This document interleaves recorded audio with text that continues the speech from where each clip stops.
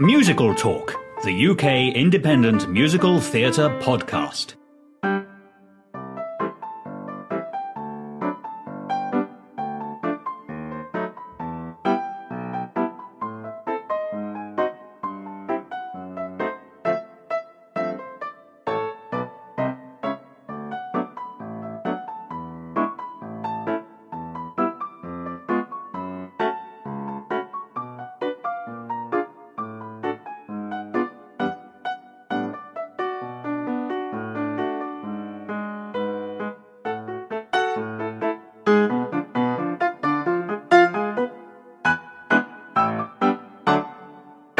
Hello, Musical Talk listeners. It's Mike Shapiro here with another installment of our coverage of Edinburgh Fringe 2018. One of the things I like about Edinburgh musical theatre, speaking-wise, is the abundance of shows on historical topics.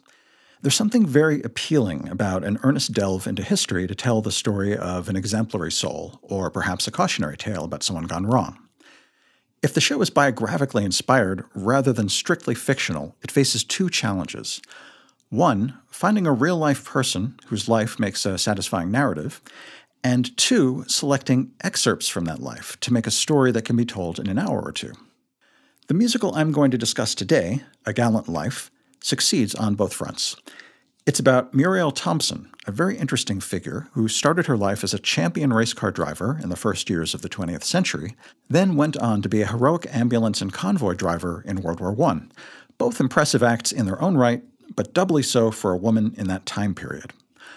A Gallant Life was written and directed by Kate Stephenson, who, in addition to being a skilled dramatist, is also a professional educator.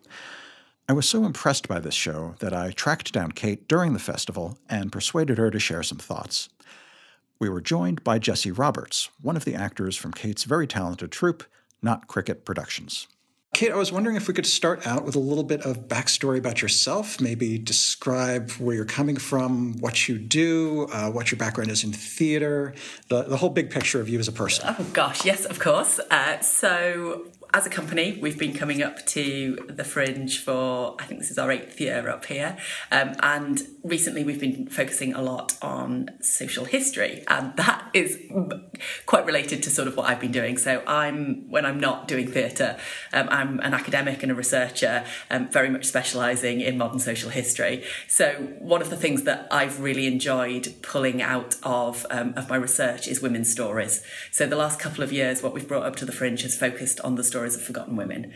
So this year it was Muriel Thompson, who is this wonderful, she was the first woman to win a racing championship in the UK. She went on to drive ambulances on the front line during the First World War. So she's this wonderful character, and I stumbled across her a couple of years ago, and I've been really keen to bring her story to the front. So actually doing theatre like this is a wonderful combination of sort of my research that I do when I'm not doing theatre and interesting work for the theatre company. So this show in particular is doubly in your wheelhouse, both as a theatre person and as a researcher, because it deals with your subject matter. Yes, definitely, and a lot of original research has gone into it. So Muriel kept a diary right the way through the First World War, and we've used extracts from that.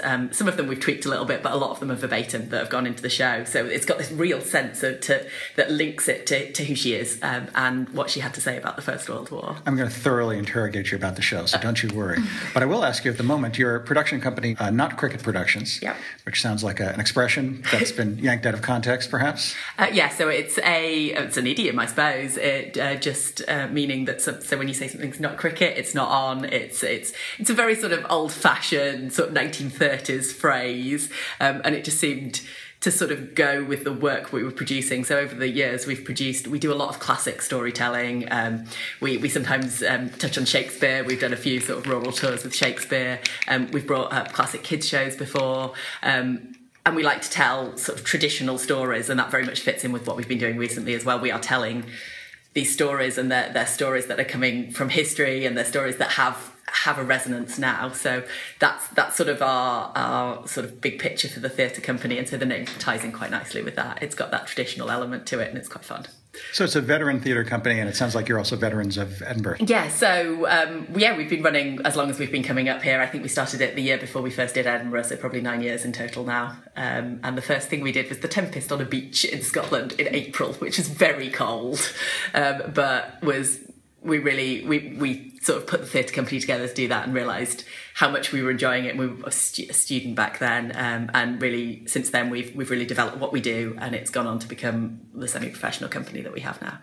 And Jessy, how long have you been affiliated with the company yourself? So this is my second year with Not Cricket. Yeah, I came up last year for the first time. And how did you get involved originally? So Not Cricket, York. So Kate started in St Andrews and then came to York, and the people who she found in York were mostly history students and people in the drama societies and the pantomime societies. So I was connected in the drama society. So yeah, but I'm a theatre student, not a history student, so that's a little bit different. Well, let's talk about the show, A Gallant Life. You've already spilled the beans a little bit about the subject matter. You've talked about Muriel abstractly, but maybe just give the listeners a rundown of the subject matter and some broad characteristics of the story. Absolutely. So it focuses on Muriel Thompson, and it takes her through from 1908 to 1918, and follows her activities and her life during that period, from winning this motor race, and she wins several more after that, which we sadly don't get to cover in the show, and then it takes her right up to sort of the last few months of the First World War, and it follows her journey and her feelings about that and the people she meets along the way and the people she works with, and particularly a big focus of the musical is on the unfortunately acronymed Fannies, the First Aid Nursing Yeomanry, who still exist today. They're still a really great organisation that does a lot of response to things like terrorist attacks. They're involved in the logistics behind that and answering the phone. So they're still very much a vibrant organisation. But they were really interesting during the First World War. They were a group of very determined women who went out into a very male-orientated environment and did amazing things against the will of the British Army in the first couple of years, who really didn't want them there. So it sort of looks at that group as well. Now, given that your mission is to explore forgotten or undiscovered women's stories, how did you come upon the story of Muriel?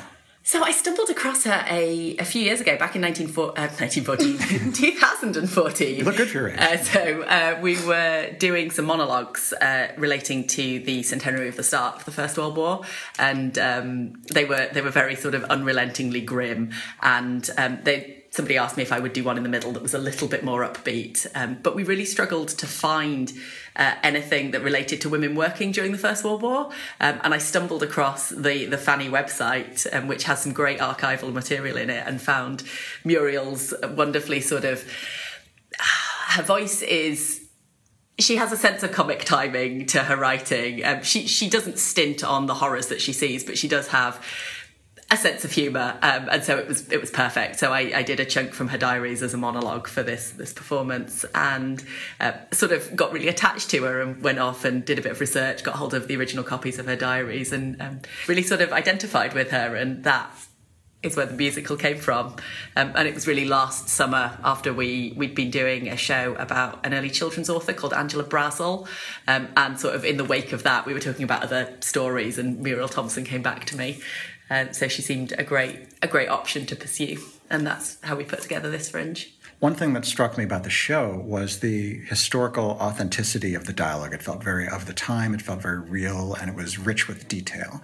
How much of the dialogue in the musical was drawn from primary sources and Muriel's diaries? So there are a number of bits in the musical where Muriel sort of does diary entries. She talks to the audience and presents diary entries, and many of those are verbatim from her diaries. The dialogue itself, that was all imagined around characters that we knew existed, but those diary entries that she does out front, 80% of those are straight out of her diaries, and the others have been sort of tweaked to work around the plot that we've put together.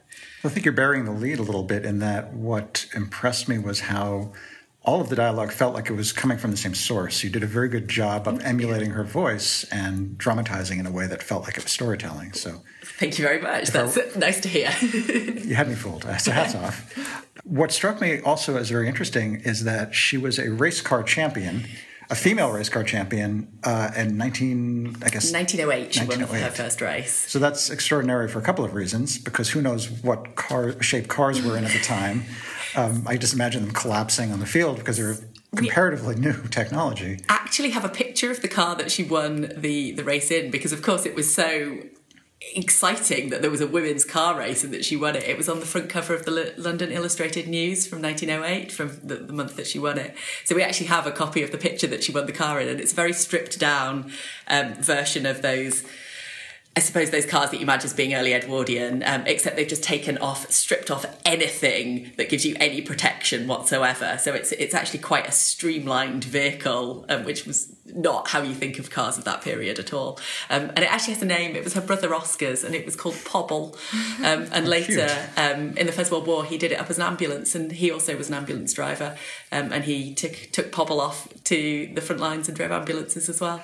So to continue giving our listeners a broad overview of the story, Muriel starts out with this unusual achievement as a driver, and she becomes interested in first the suffragette movement. Yes. And then in contributing to the war effort in some way. And what's natural for her is to be a driver. And she is spurned by the British Army. Yes. They don't take kindly to the idea of females on the front. But she finds a welcome by the Belgian army, which was very hard-pressed, since that was the initial source of the fighting that kicked off the truly international nature of World War I. And then she has various adventures and incidents and suffers various hardships and pulls through. Yeah, very much so. That was a wonderful précis of sort of the plot line. I'm trying not to give away any of the key plot points. I think that was pretty good without hitting any of those big plot points. And actually, when we develop it further, which we're hoping to do later, we're hoping to extend it and perhaps touch on some of those things a little bit more as well. Jessy, you play a number of parts in the show. Do you want to talk about some of those roles and how you differentiated them from one another? So, because a lot of Not Cricket's work is very historically accurate, all of my characters had to have RP accents. So I found, as an actress, I found it quite difficult to differentiate my characters because my accent had to be the same. Because all of the people I played were from London. They were all very upper class. Yeah, they were all upper class people. But they are all real people. Pethick Lawrence is the suffragette, and she was a really amazing woman, who Kate and I were talking about the other day. And then I play a character called Franklin, who again is a real person, and she went on to become the commandant. To become the commandant of the Fannies. And then my character at the end is a lot of fun, but she's not a real character. She's a accumulation of lots of different people to create a funny... kind of a distillation of different personality characteristics. Yeah, because, again, the Fannies' memories live on and they have relatives, and it would be unfair to victimise someone quite the way that we do Enid, so she's not a real person. But sort of tangentially based on someone. We came across a couple of references to an Enid who was very young and was involved in the Fannies, who pulled through unexpectedly in a couple of incidents, who they have a lot of lovely things to say about. So we tweaked that as a little bit of a character and gave her a little bit more humour, which we thought was nice at that stage in the show. Well, even if you were adopting similar accents for each character, the body language of Enid must be very different from some of the other characters who are more senior in age. Yeah, so we also use signifiers in costume. So Enid has a big bow in her hair and she's a lot younger, so I was a lot more energetic and I gave myself a lisp that I'm still struggling to do, but I'm trying. Whereas Franklin, who went on to take over the Fannies, I could use a much deeper voice, and I had a cardigan, so I had a bit of a stoop and put my hands in my pockets more. And then the suffragette that I play had a massive hat on and a sash, and it was very standing up straight and good posture. And I remember, yeah. Yes. So... What's interesting about Enid, and perhaps this is one of the freedoms you get with a fictional character, is that she has an arc. Whereas the other characters they're all heroic, but they're relatively static. Muriel is just as an adventurer at the end as she was at the start. She has more experience and she has a broader perspective, but she's kind of the same person, whereas Enid really grows. Yes. I think Enid's a very interesting look at how the war made people grow up. And she's a big example of people who would never expect to be in that situation, being put in that situation, because she was very upper class and thrown into caring for men in Belgium in the mud, and how that made her grow and change as a person. Now, you were also director of the show. Yes. And you were dealing with a small and very versatile cast, but taking on a large number of roles. And this is obviously one example where the characters were often very different and actors were jumping back and forth in different roles. How did you manage just the logistics and then the emotional differentiation of all these different characters given a relatively intimate cast? Gosh, right. That's a big question. I guess I'm asking, how do you direct? I don't really know. So basically, we looked at what each of those individual characters were and who they were. And yeah, we were talking about this. We have actually talked about some of sort of a greater history around them. We were having a long chat about Pethick Lawrence the other night and what she did beyond that little scene with the WSPU. So people have an idea of how they slot into the timeline and what they did around that, which I think helps you build that character and helps you have an awareness of how that character would react to certain situations. I mean, we have also, as Jessy said, we've got sort of costume signifiers for each character, and that involves some very fast changes. I imagine. They are backstage, they're doing incredibly fast changes. So the logistics of those obviously had to be worked out on a much more practical note. But we tried to work on how they would look, how they would sound, and sort of how they would react to things as well for the individual characters, just to make them as different as possible. You touch upon a really interesting point about the show, is that you're often getting these glimpses of people whose lives were fully developed, and you're seeing them whiz past at a certain point in their career.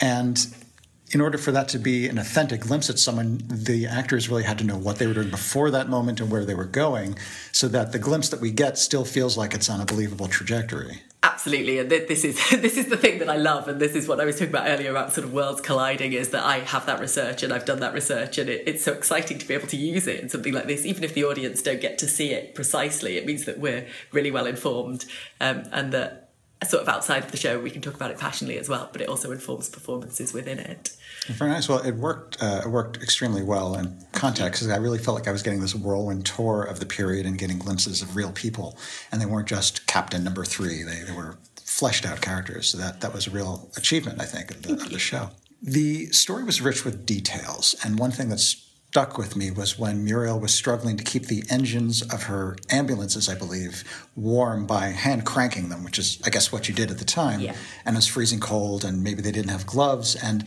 that was such an interesting conflict because it was so idiosyncratic to what she was doing. Were those details drawn from her biography? Yes, so some of those are mentioned. So the bits where she talks about thawing the petrol filters, that bit was absolutely drawn from her diaries. Also, the bit when the car misfires, again, is something that she sort of casually mentions in one of her diaries. But there are also a wonderful series of photos of the Fannies. And St Omar wasn't the only ambulance convoy that the Fannies were in charge of. They had dozens. And obviously, with Muriel, we're getting sort of her specific experiences. But there are photos from all of the convoys, and there's snaps that they took themselves, but there's also a whole series of official photographs which were taken by war photographers, particularly in 1918, who, because women on the front line, once the British agreed to let them drive for them, were unusual, and they were a real way of selling the war effort back home. And they're all available through the National Library of Scotland, so you can get them all online, and they are a wonderful resource which adds a richness to what we know about it. And there are pictures of them hand cranking the cars, and there are pictures of them wearing these ridiculous fur coats because it's so cold that they actually need something over the top of their uniforms to stay warm in cars that have no real cabs. So there is a wonderful amount of detail that we've been able to find which gives us that fits in nicely with her diaries as well. And I think it adds into that idea of us telling forgotten stories about forgotten people, and that's forgotten details within those stories. So I would never have thought about how they were actually starting the cars and the maintenance that they were doing on the ambulances. You just picture them driving them, but there's so much stuff that they have to do surrounding that.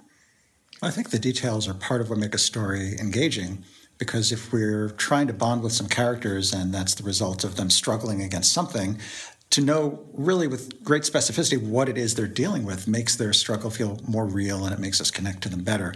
And especially for a musical, that's really key, because that's part of the bond that we form with characters. On that subject, it seems like this piece could have very easily have just been a straight play and it would have been very engaging.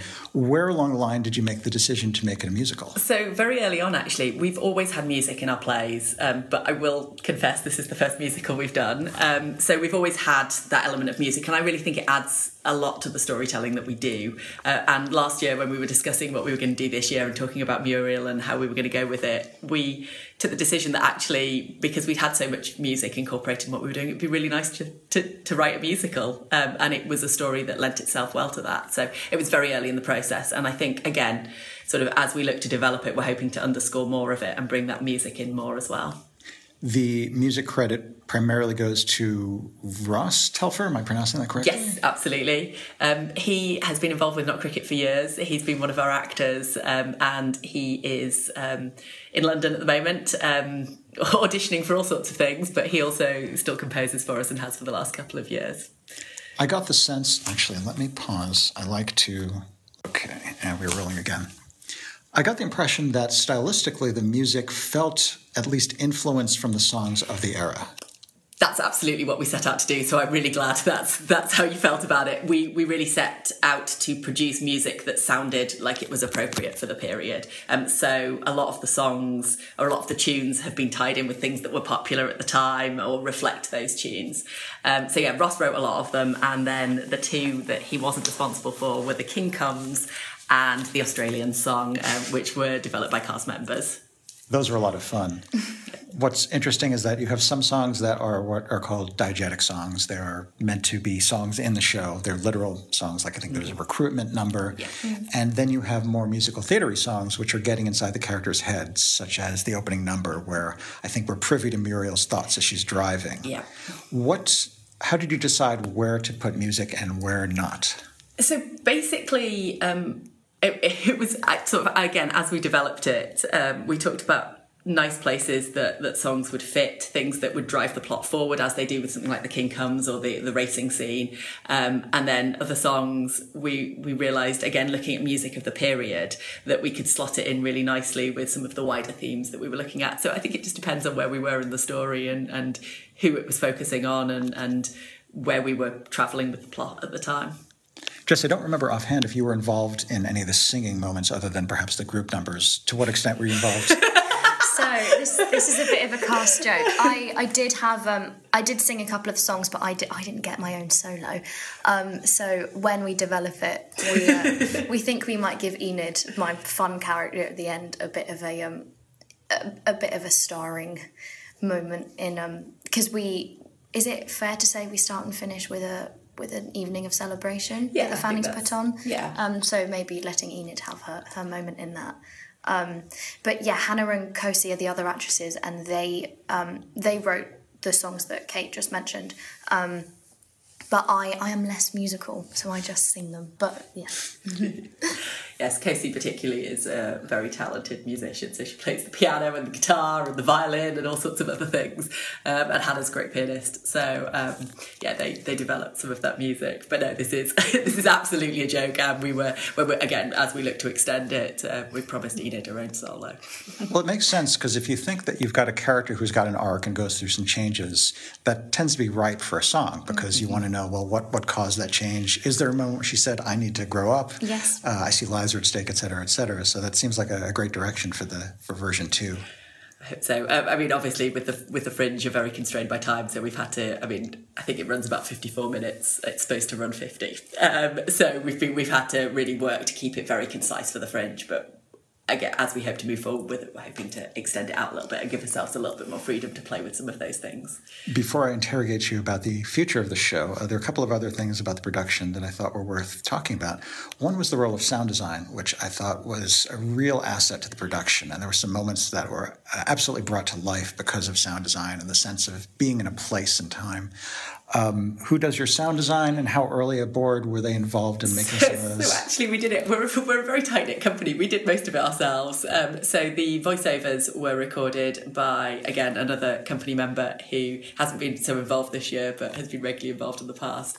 And he actually does audiobooks. That's what he does in other bits of his life. So he recorded some of those for us. And then on top of that, we sort of created them worked out what we needed as a company as the play developed, and then put them together.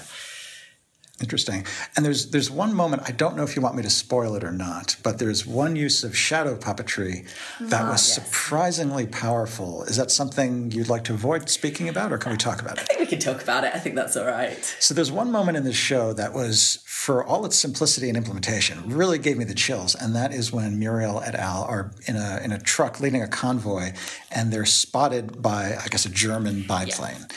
And by the rules of war, the medical trucks are supposed to be exempt from gunfire, but it's dark and or the markings aren't clear, and they have this kind of north by northwesty scene where there's a plane coming, and the way this is implemented is, if I remember, it's both with sound design of the engines, but also the projection of a toy plane on a screen. So you're seeing the shadow. Literally just, it's a toy plane and a torch behind it. And it's very simple. But we've seen some really interesting works over the last few years at the Fringe who've used shadows. And we just thought it was such a nice idea. And it worked so well for that scene. And again, sort of moving forward, we're hoping to bring in some of that into the trench scene as well, where there's an explosion at some point in the scene, in the play.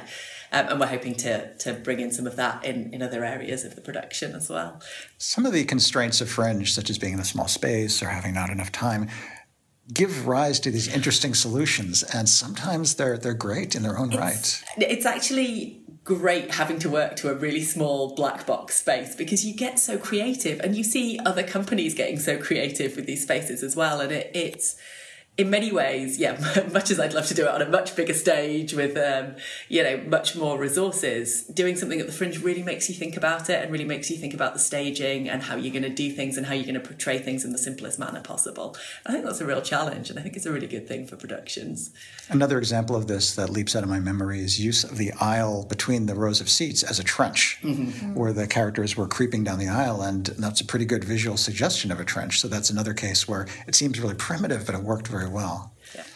So you've been hinting at a future for the show. Yes. So I'd love to hear more about that. So we're hoping to, as I've said, it runs sort of 54, 55 minutes at the moment. We're really hoping to extend it up to about an hour and a quarter. That's the golden age at the moment. And really, most of what we want to do with that is a couple of the songs we're looking to extend, but it's pick up the bits of character development that we've had to lose in the time constraints. So we're going to give Enid a bit more. She's going to get her solo, but we're also going to write another song which actually looks at Betty and Muriel and Enid and their fears within the context that they're in. So actually a little bit more sort of personal thoughts than we've been able to show in the current performance. So I think that's going to be quite interesting, and then the ending is going to be extended slightly, and there is a character that is talked about that we're hoping to extend his arc a little bit as well. So there are sort of thoughts about how it's going to extend, and we're hoping to apply for some festivals early next year in which to show the extended version at. Oh, nice. So there are other festivals that are less constrained in terms of time slots. Yes, absolutely. So the one we're definitely looking at is the Vaults Festival, which if they're listening to this, we would love a slot in the spring. So that's one of the big ones. That's in London. Some stuff goes there before coming up to Edinburgh, and then some stuff sort of goes there afterwards, but they get some really interesting performances. So that's one of the aims. But I've also been talking to some people about some of the history festivals there are, and there's a couple over the summer, so we might look at putting it in for some of those as well. Is this the main item on your creative agenda for the future, or are you working on any other shows? So this is the main one at the moment. There have been some ideas thrown around. We often find that we're developing shows for the following year at the Fringe, because there's this wonderful creative melting pot. We go out and see things, and we come back and we say, oh, there was this amazing thing we saw. Could we do something that relates in this way, or could we? So there's a few other things we're talking about at the moment.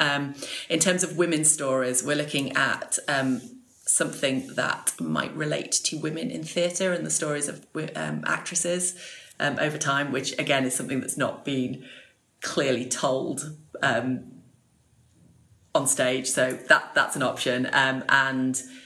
Yes, we have some other less serious ideas floating about, also relating to women in history.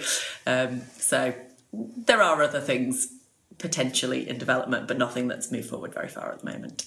Got it. And Jessy, you said you're still a student at the moment. Yes. So what's your pipeline look like educationally, and when do you spring free from university? So I'm going into my third year, So just hearing Kate talk about what we're doing next year is a bit like, but yes, so I'm hoping to stay with the company as long as I can. I am hoping to go into theatre, but we'll see what happens next year. I think you're in theatre, clearly. Well, yes, go into theatre more. Yes. Full-time? Full-time, there we go. What we do as a company is really nice because it's not slap bang in the middle because, I mean, it's definitely a musical, but it's not the kind of musicals that are being made at the moment that are sort of Jessy Roberts Brown talking as you're singing. They're not like that. They're more traditional. There's a spectrum you can think of between book musical and what's sometimes called play with music. Yes. And this sits, I think, somewhere in the middle of those two, because the criteria for play with music is if you yank out all the songs, is the play still fine? Yeah. And that's clearly not the case here because there are a couple of important emotional beats. But the songs are a little sparser than you'd have in a traditional book musical. So it's somewhere on the spectrum there. Yeah. So I guess I'm just repeating what you said less well, but that seems to be a consensus. Cool. Well, it sounds like you've got your work cut out for you for the next year or two. Are you London-based? So we're all over now.